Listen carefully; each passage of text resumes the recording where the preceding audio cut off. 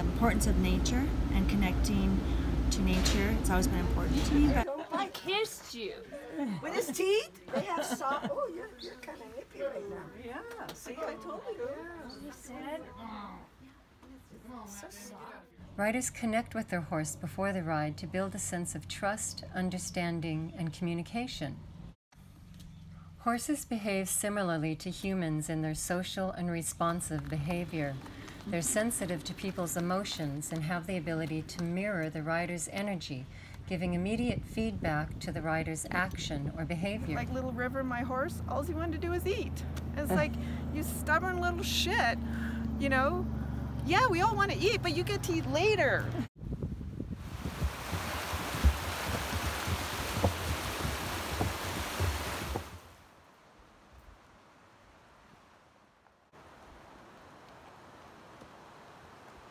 During the ride, horse and rider must come into agreement through empathy, trust, and mutual respect, testing boundaries and assertiveness, flexibility, independence, teammanship, emotional awareness.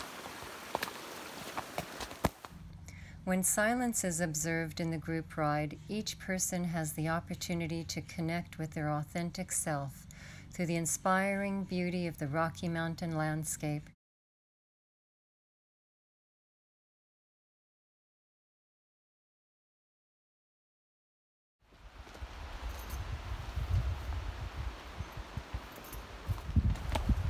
The silent Vipassana ride fosters non-verbal communication skills with your horse as you meld into the natural environment and other animals which may show up during the ride, absorbing and reflecting upon the deep inner work and information that is presented in the retreat program. Stress tolerance, impulse control, problem solving, and social and interpersonal relationships. it's one thing to say the words, but it's another thing to really practice them and then use them and apply them. And we're very fortunate to have a beautiful group of women that are very like-minded and are very supportive. We used to sing,